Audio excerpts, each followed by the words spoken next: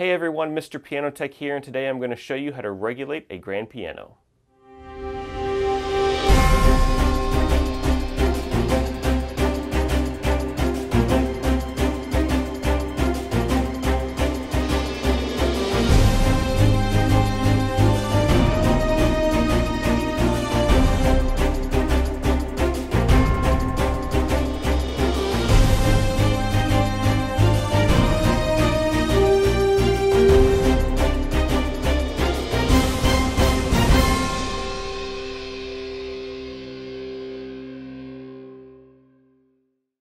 So there's a lot of information out there on regulating a piano action, especially when it comes to a grand piano. It can be a bit confusing not knowing where to start and which methods to use. So today I'm going to show you the 12 steps that I use to regulate a grand piano action. These steps I use on a very regular basis to perform a regulation on a grand piano. So without anything further, let's head out into the shop and get started. Okay, so we're out here in the shop now, and the first thing I want to show you is the regulation table. Now, I built this table because I do a lot of regulations, but I did for years use one of the Letoff racks like this one here. They're pretty readily available, and they do a pretty good job. If you only do a little bit of regulation, this should do just fine for you. I ended up building this table because I do a lot of regulations. It started as a Husky tool table that's adjustable in height up and down, and then I added all this to the back. So I cut for length and mounted a couple of levels. So that way I can adjust the bass section and the treble section all at once, and I never had to move anything once it started.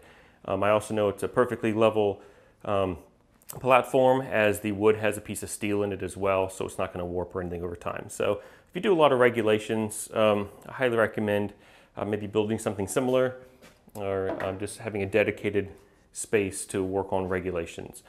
Okay, so the tools that you're going to need, I start with this. Now what I use with this is just a piece of steel with, actually a little piece of aluminum with some tape on it. And what I do with this is that I put this in the piano once I pull the action out to mark the string height. So I will slide this in between the strings, mark it up on the treble side, and then I'll do it again, of course, in the bass end, as the bass strings will sit a little bit higher. So this way there's no messing about with any measurements or anything. I just mark it exactly where the height is in the piano.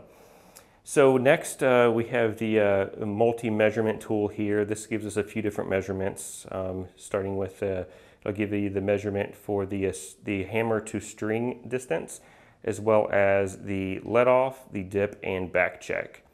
And then we have a metric ruler for measuring various different things like key height and such.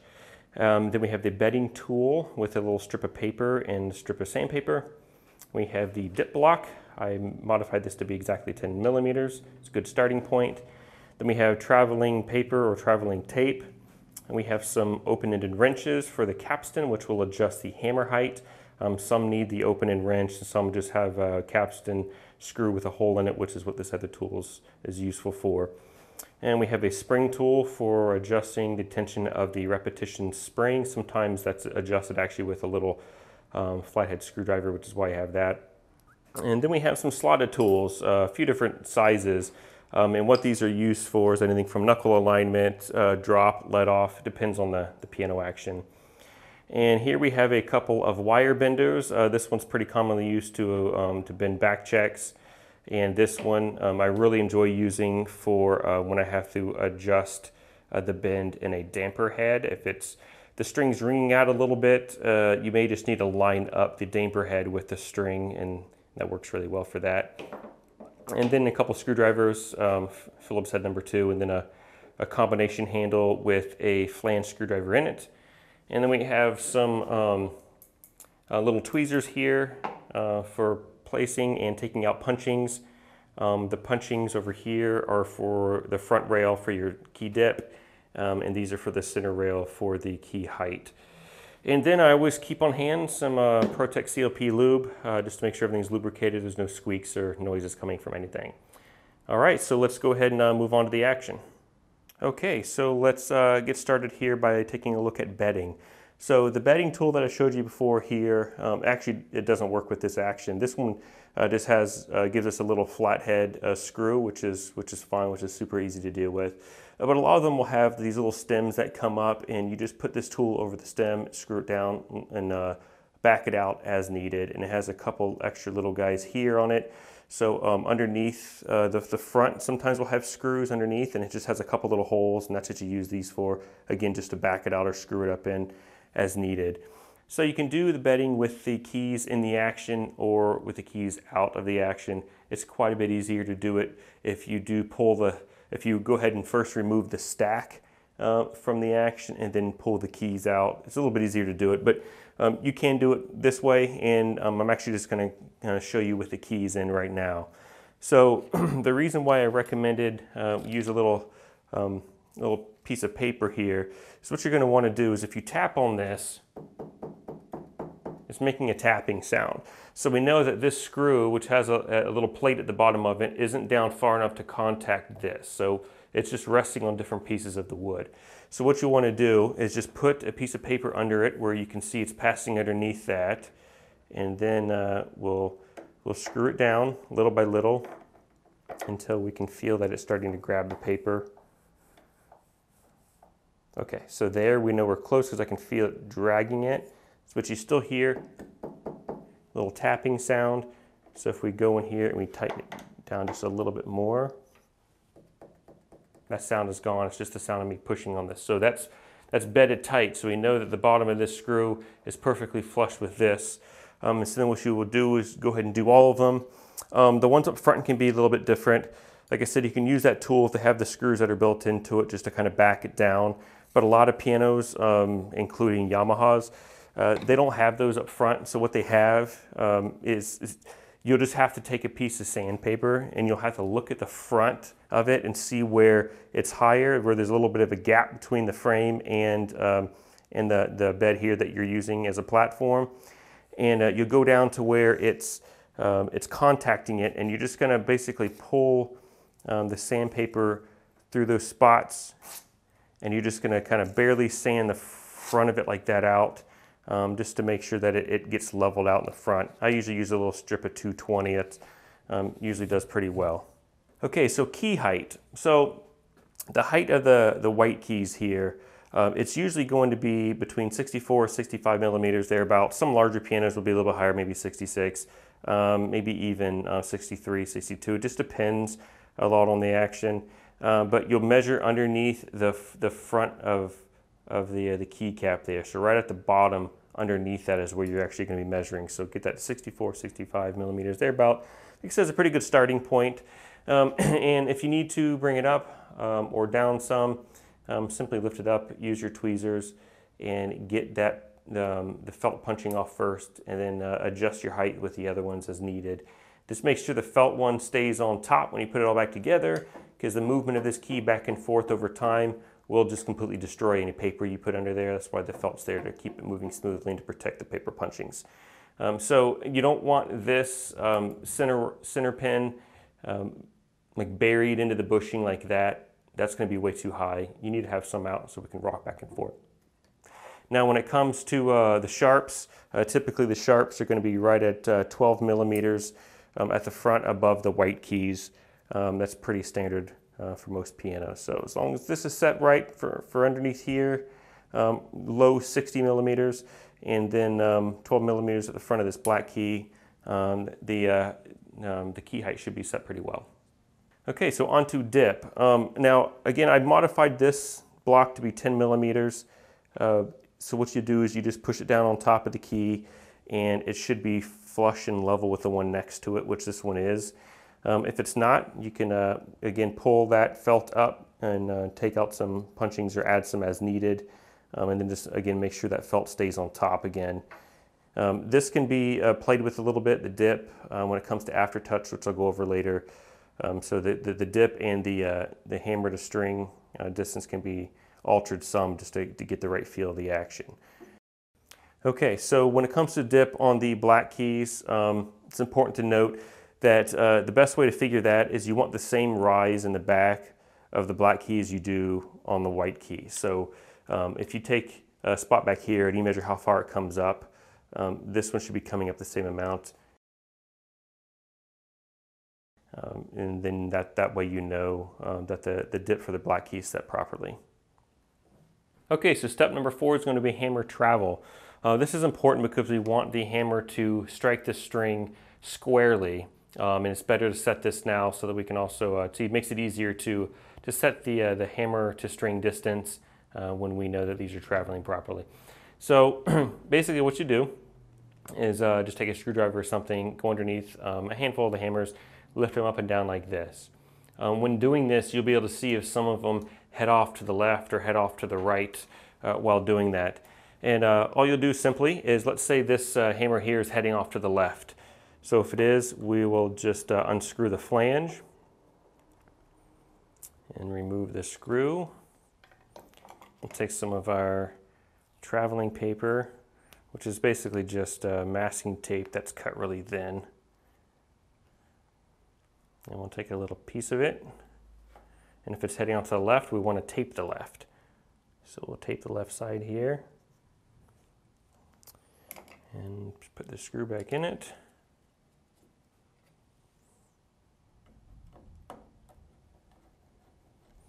Make sure everything is aligned right.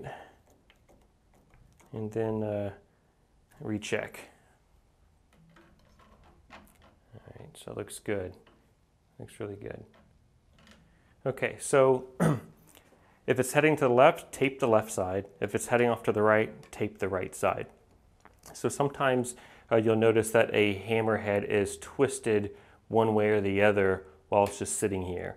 So if that happens, all you need to do is just use a little heat gun and you'll do what's called burning the shanks. Try not to actually burn them though. So what you'll do, let's say this is twisting to the left, I would apply a little bit of pressure to the right.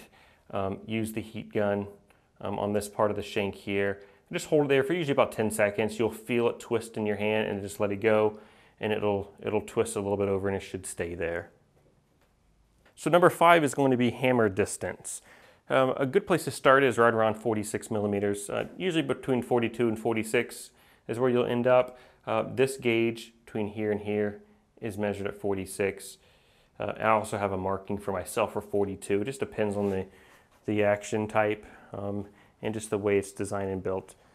You can also play with that a little bit for adjusting Aftertouch. Again, like I said before about adjusting dip. We'll give you similar results, but I'll go into that when I go over Aftertouch. So again, this gauge is set for 46 millimeters. That's a good starting point. What you don't want is you don't want this hammer shank resting on this rail. In rare cases, somebody may have just set this rail too high, but usually what that means is if this is laying down here, it needs to be regulated because it shouldn't be resting on that. The weight of this should be resting on this whip-in assembly here, not on that back felt. That's just to stop it from striking whip-in parts when it swings back down after a strike. So again, between 42, 46 millimeter, this action is great because this frame rail here actually gives us a cutout where we can see a couple of different things I need to show you. So if you're adjusting the hammer to string distance, you adjust it with that little capstan screw down there. Sometimes it'll just have a hole in it to be used for adjustment, and that's when you use one of these tools here just to put it in the hole back here and twist it whichever way you need it to go. This one actually needs us to use the open-end wrench, this guy here. So basically all you do, just get back in here with the wrench, and you'll see when I unscrew it, the hammer comes up, and when I screw it in, it goes down, up and down like that. So that's how you adjust the height of these, and all you need to do is just put your gauge up there and get good and eye level with it, and just bring it up to you're at the right height. And I'll usually adjust a little bit and strike it, adjust it and strike it, just to let everything kind of reset in there. Okay, so number 6 is going to be repetition lever, the tension on it. This is important, and I recommend doing this now because if you try to do drop first, if this is way too weak, you're not going to get proper readings off of it. So basically what you want to look for is if you strike the string and it checks itself, lift off, slowly lift off the front of the key just a little bit, and you'll see that. So on a lot of pianos, including Yamahas, this won't be here, this screw, and it won't look like this. There'll be a spring that tucks itself up under here. Use the spring tool to sling it out, and it'll try to curve its way this way, and you can just help it push it that way a little bit just to stretch it out a little, and then put it back under there again. This one actually has a little screw head. Just lift the hammer up out of the way, screw it down to tighten it, or back it out some to loosen it. What you don't want is you don't want this so strong that when you let off, you see it bounce, or that you can feel it in the key. So you should just be able to see it happen like that, but you shouldn't be able to feel it happen.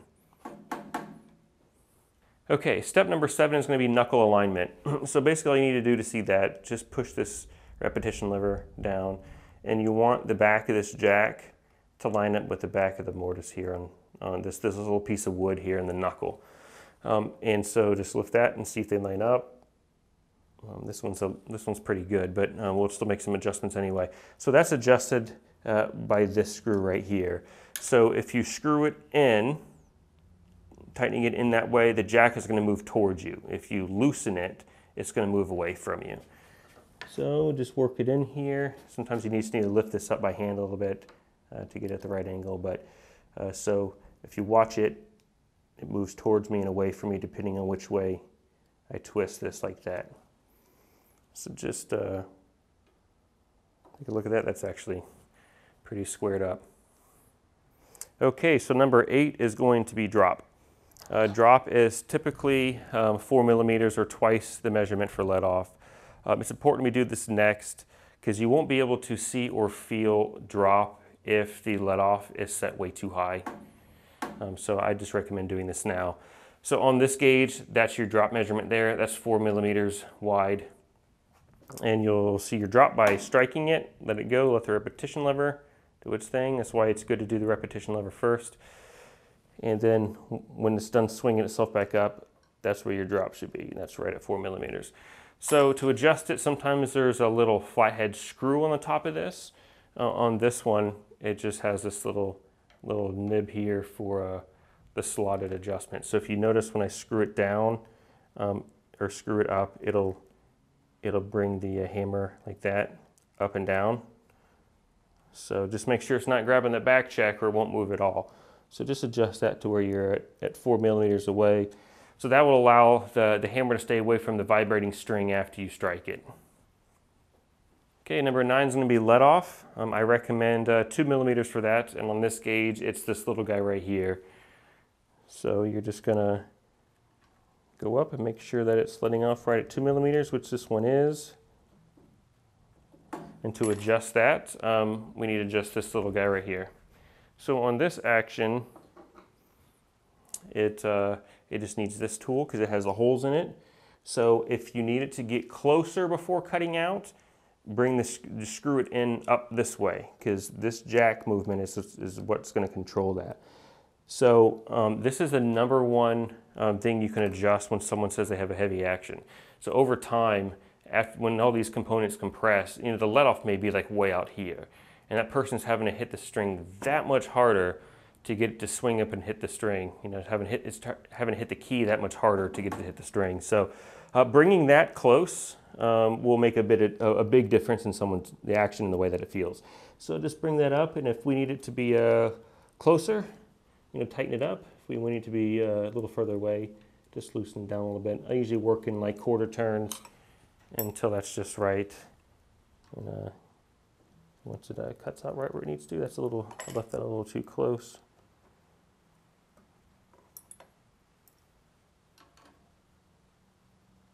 That looks good right there. Okay, number 10 is going to be back check. Again, multi-tool. This is measured at 15 millimeters. That's going to be a really good starting point for how far away that hammer should be when it checks. That's a little close. Actually, yeah, you can strike it a few different ways. It's pretty good. It's a little close, but you want the tail of this hammer to end up somewhere right around halfway down. This back check is usually a good starting point as well. So if you need to adjust it further away, just push it away some so it'll drop down further. And if you need it closer, just pull it up towards you. And again, you can use a little bending tool, or you can just get the hammer out of the way and just bend this a little bit. Just make sure you're bending as low as possible. So number 11 is going to be Aftertouch. So this is what you feel after everything's done its job in the action. So after you press the key and you get the let off and you have the checking and you have the drop, it's this little bit of extra movement. So again, play through it and you have this movement here. This is your Aftertouch.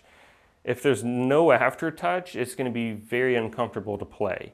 And it's also, sometimes you have to keep pressing down really hard to get that jack to come all the way out and to do its job. So if there's not enough Aftertouch, you can increase the dip. So the front, if you let the front of the key dip down more, it'll allow more movement of this key assembly, so you have more to play with.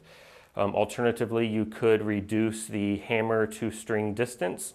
So if it's starting here versus here, you're gonna have that much more key room to play with. So if you're say you're like 46 and you have like almost no Aftertouch, maybe move it to 44, even down to 42, so you have that much more room to play with.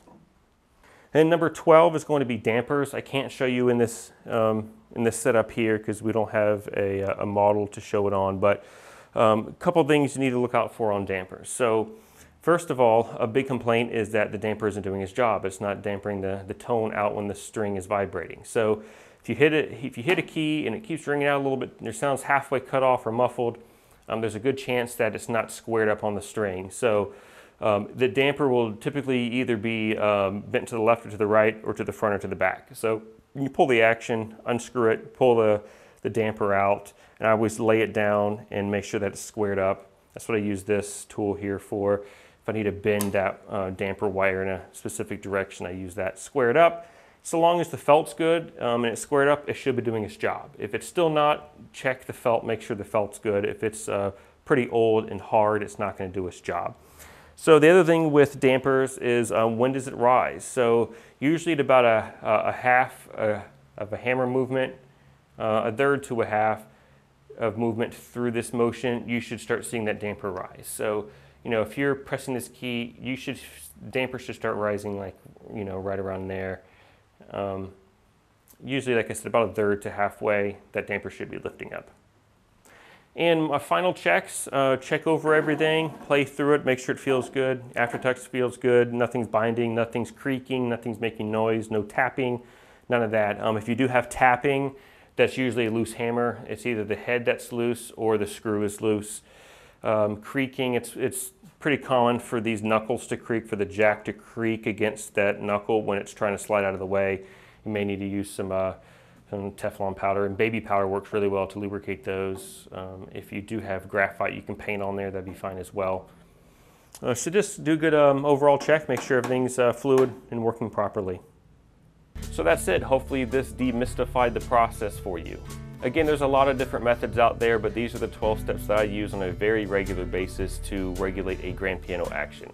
And again, the 12 steps are listed below for easy reference, as well as the 5 steps I recommend if you need to do a quick regulation in someone's home to get some immediate results. So any comments, questions, snide remarks, leave them below, and as always, stay tuned.